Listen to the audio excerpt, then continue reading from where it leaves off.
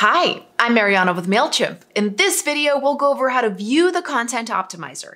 Mailchimp's Content Optimizer is a paid feature in your email campaign report that helps you make your email content more engaging to your customers. It compares your email content to a set of email best practices, then offers suggestions to make your copy, imagery, and layout even better for future campaigns. Today, I want to take a look at my most recent email campaign and see what the Content Optimizer suggests to improve the performance of my next campaign.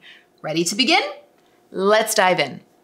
First, I'll navigate to the campaign's icon and click Reports. Since I have more than one audience, I'll select the one associated with the campaign I wish to view. Then I'll click View Report next to my most recent email campaign. And on the overview page, I'll see a live report based on the activity of my subscribed contacts.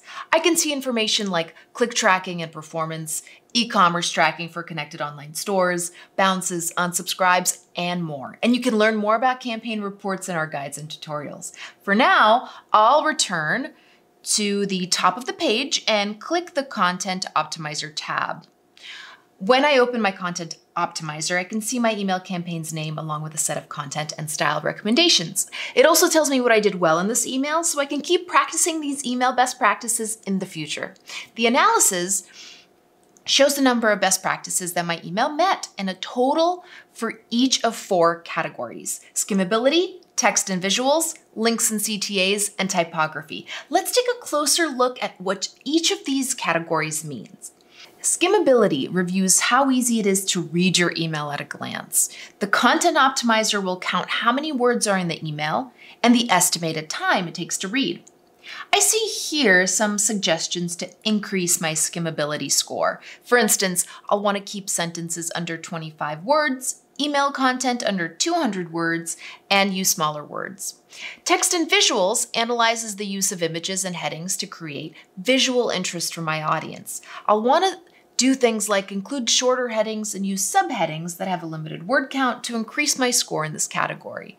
I can also see how many images I used, as well as my average heading and subheading lengths. And the next category assesses the links and calls to action, or CTAs, included in my email campaign. Adding these to my web content or my social media can result in a higher links and CTA score.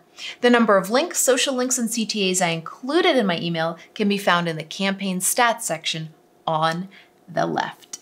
And lastly, if I scroll down here to typography, I can see the analysis on the consistency of my font sizes and text styles. And this is important as I want to make sure that my email is professional and easy to read.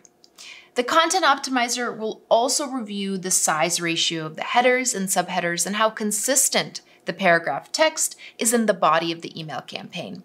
It also averages the size of the headers and subheaders and paragraph text for future review. And that's it. I now have some great suggestions on how to make my next email more engaging and easier to navigate. For more information about the Content Optimizer, check out Mailchimp's guides and tutorials.